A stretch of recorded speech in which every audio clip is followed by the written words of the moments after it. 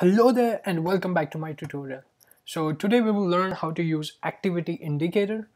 So when I press start, the label turns to firing up server and we cannot touch the buttons. So now it says already and we can stop it. So now if I start again, so basically what I'm doing is I'm disabling user interaction with the iPhone for 5 seconds. Okay, so that's what you want, right? Whenever activity indicator is running, you don't allow user to interact with your iPhone. So let's get started. So first of all, on the main.storyboard, I will drag and drop two buttons. So I'll just drop one button and change name of the other one. So let's make this big, somewhat big, and this one we will say start. And let's make it look good so that we like pressing it. Okay, this looks bad. Let's give it a text color of white and a background color of, let's say, gray. Okay, and we will just duplicate this and put it at the bottom. We can do this, not in the center, and we need a label as well. So let's do label on the top, and we can just increase this one as well. And this will be centrally aligned. Okay, so let's give some constraints. So we will say like 10 from top and 10 from left and 10 from right, and a fixed height of 80. 80 is good. And this will be, I guess text is okay. Let's drop it to 15 and say hit start. And this will have constraints as well. So 10 from top, 10 from left, 10 from right, and let's give a fixed height of let's say 50, and let's do the same for this. So we will say 10 from top, 10 from left, 10 from right, and a fixed height of 40.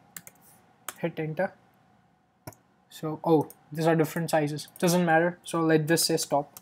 Okay, so now we need to take the outlets, and I'll increase the font size to YouTube so that you guys can see it.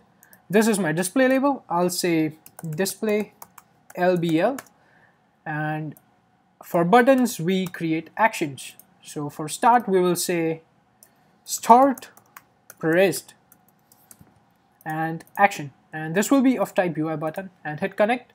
And let's do same thing for the stop. I will say stop pressed and action and of type UI button.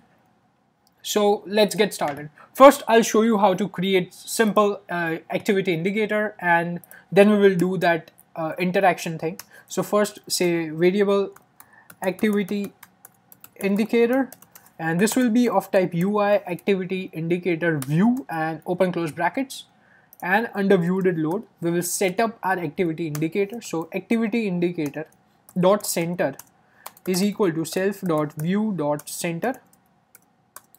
Then we need to say activity indicator dot hides when stopped. So whenever we stop the activity indicator, it should hide. So this will be true. Now we need to give it a style. So activity indicator dot activity indicator view style is equal to dot and enum. So I'll say gray, and you can play around with the types. So self dot view dot add subview, and here goes our activity indicator. And so okay, let's start animating.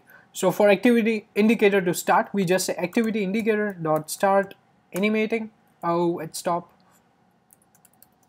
Start animating. And for stop we say activity indicator dot stop animating. And let's run the application and see how it looks. So this is my previous app, and this is iPhone 8, so don't worry about that. I'll just close that one if I can. So I'll just, okay, it works. So the iPhone X is loading, the beautiful iPhone X, and here it starts. So I'll hit start and activity indicator starts, and I'll say stop, it stops, start, stop, start, stop. But what we need to do is whenever we start the activity indicator, like whenever you are fetching data from JSON or like doing something you are setting up the UI or something, you show this activity indicator. Okay, so till then you don't want user to click around and mess with your setup. Okay, so we disable user from interacting with our application. So let's get started. So first of all, we will change the label to when start is pressed, we will say display label dot text is equal to firing up server and generating UI.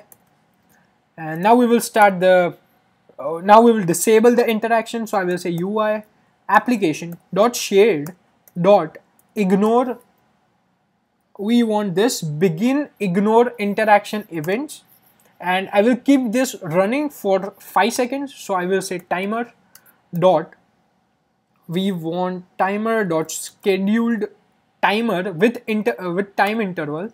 I'll say 5 seconds repeats false. Make sure you type false, otherwise it will keep on repeating.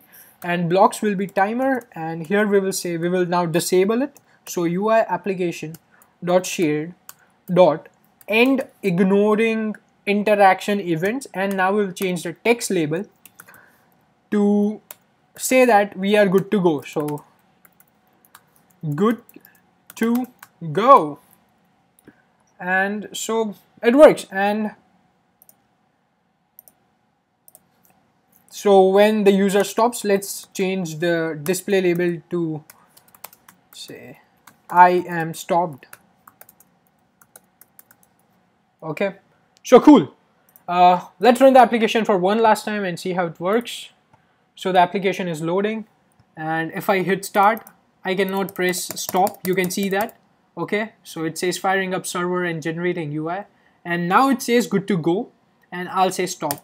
So what you guys want to do is, whenever the interaction, your work is complete, you will just take this activity indicator dot stop animating and like just cut it and paste it under this part when you end ignore interaction events. So basically when I run this application now, I forgot the self thing. Anyways, when I run the application now, so basically what will happen is whenever the activity, whenever everything is done, so whenever we start the interaction with the screen, we stop the activity indicator as well. So basically in real application, you don't need a stop button. I need a stop button to show you guys that how can we stop the activity indicator. Cool, right?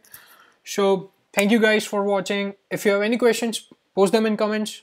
Don't forget to like my video and please subscribe for future videos. Bye bye.